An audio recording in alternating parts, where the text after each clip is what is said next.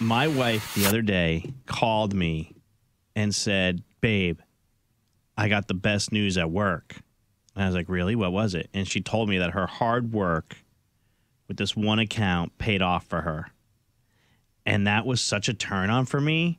It was like noon. It was lunchtime when she told me. And I was like, can I ask her if she wants to do a nooner?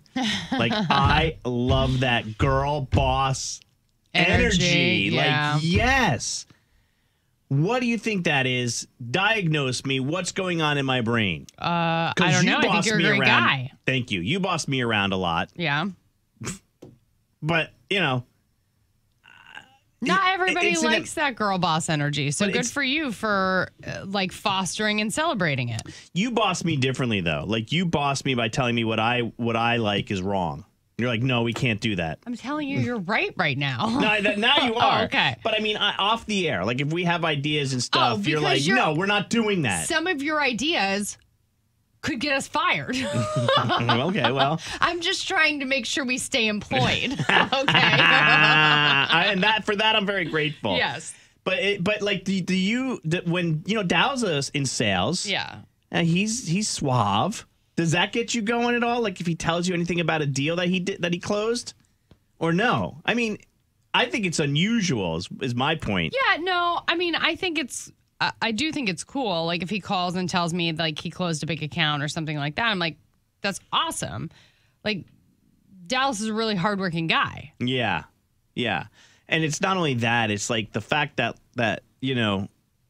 it's a business thing, and it's so not me. Like you and I come in here, we talk on the radio, we entertain people, we come up with segments and things to talk about. I'm not so sure I could do that. Like I'm good at bringing people in. I can't close the deal though. Like it's okay. I mean, there's honestly that got me going. There are different positions in sales that are required. Like there is somebody, who's really good at getting in the door. Then you bring somebody else in to close if you're not a strong closer. Like there's a butt for every seat. Especially if like Amanda has an in-person meeting and she wears like a business outfit or she's dressed up, like, oh, forget it.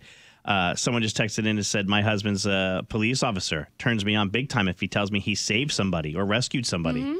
What about you guys? What's something odd about your partner that gets you going, that they do for you?